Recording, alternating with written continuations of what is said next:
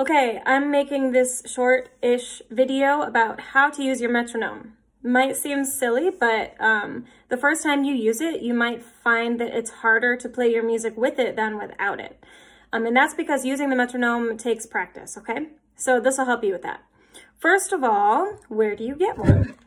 If you don't have a physical one, you can download an app. You can find free ones. You can find fancy ones that do a lot of things that might cost $2 or $3. Or if you go to Google and you just put in the search bar metronome, a metronome will pop up on your computer or phone or tablet. Let's see. Oh, take a couple minutes to play around with whatever metronome you are going to use, just to kind of see how it works, what some of the extra features might be. It's just fun to play with them. They all have different features, like subdivision or tuning or drones. Especially the newer apps that are going to cost you a few dollars. They can do a lot. They can even show you like vibrato patterns. First thing, let's practice starting with the metronome. Probably sounds easy, but what you really need to be doing is your brain needs to be engaged before you even take your breath, okay? So let's practice. Find your met, whatever your met is, set it to 80. Out loud, let's pretend we're in 4/4 time. So out loud, we're gonna count through 2 measures of 4/4 and then switch internally to 2 measures of 4/4. So that's 4 measures total. And then we're going to just play a G. Let's see if we can start right on the mat with that technique. So 1, 2, 3, 4, 2, 2, 3, 4.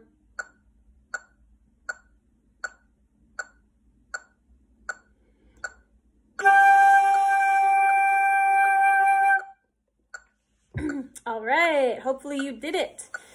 That is the bare minimum of what your brain needs to be doing before you come in. What is ideal is to take the next layer of subdivision, which for this tempo would be 8th note. That would be a good subdivision to do. So let's switch now. Instead of counting to the big beat, let's make it subdivided and see what happens. 1 and 2 and 3 and 4 and 2 and 2 and 3 and 4 and...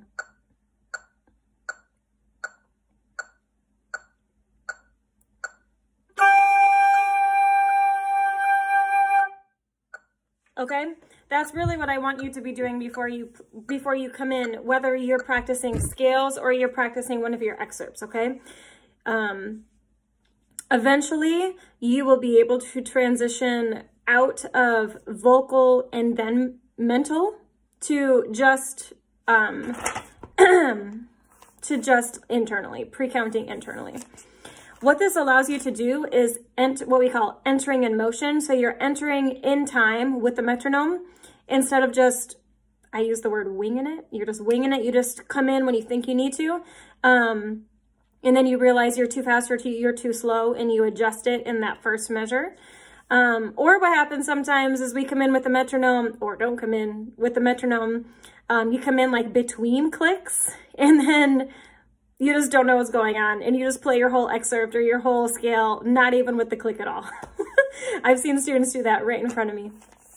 So start with the verbal counting, switch to the internal, and then play. Eventually, once that is consistent every time, you can just do internal, pre-counting, and then play. All right. Next thing, I would keep your met somewhere where you can see it when you're practicing, especially if you have one like mine and it actually shows you, well, I guess my light's out over here. I've had this since the 90s. So mine actually shows little lights and you can see the movement of the metronome. So it's nice to have that somewhere where you can see it.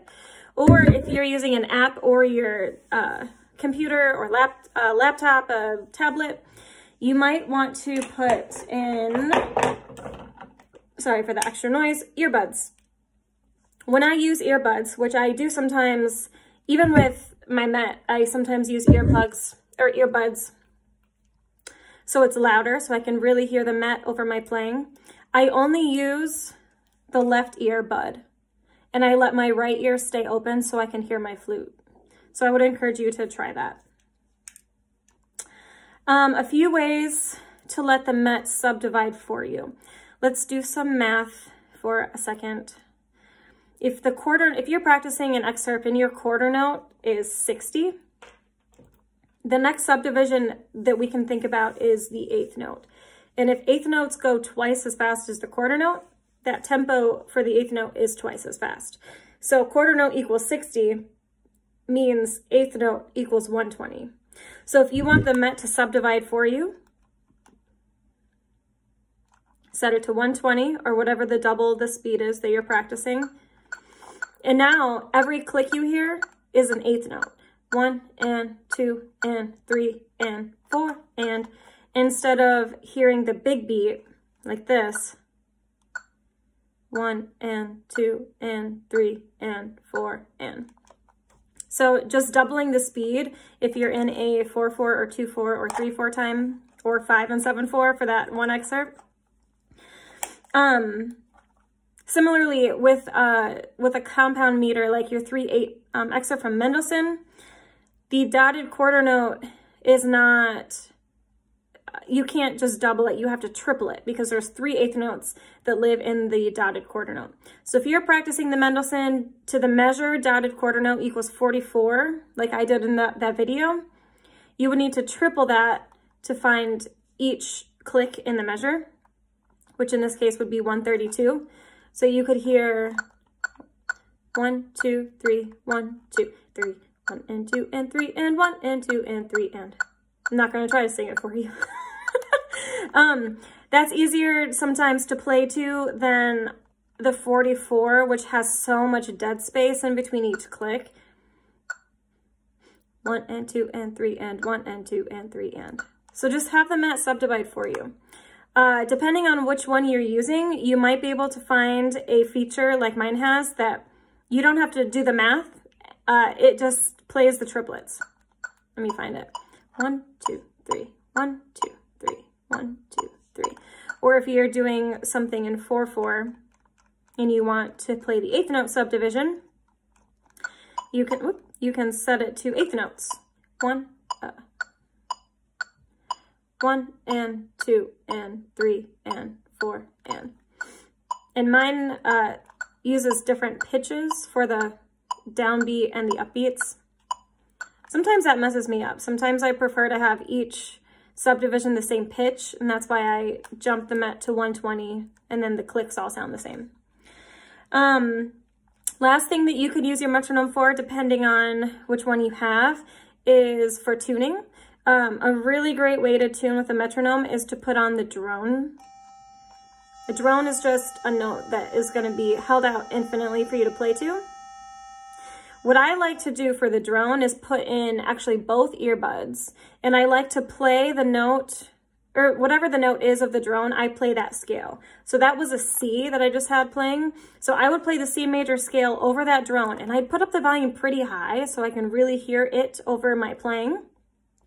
And what you'll find, especially the higher you go, if the drone is really low and you play really high, what you'll start to hear is like a third note. The note of the drone, the note you are playing, and this third note that's called the resultant tone. And the resultant tone, it's usually the octave or the fifth in relation to the notes that you're playing or the drone. But the intonation of the resultant tone is really what tells you if you're in tune. So find a low drone and play some really high notes over it, like long tones. I don't mean like, I tell someone to play long tone and they go like this. Like, no, long tone.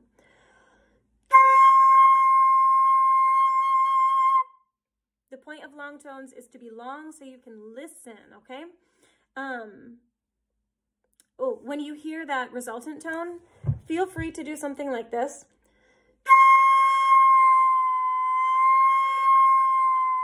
And see how that affects the intonation of the resultant tone. And use your ears. You're all very intelligent, I know, because you have a very good band director and you've had a pretty decent flute teacher for the past 3 years. use your ears and listen to the resultant tone for the intonation of that. That will tell you really if you're in tune or not, more so than just trying to match pitch. Okay, that was a little longer than I thought it was going to be, but I hope you find this video worth it. Okay.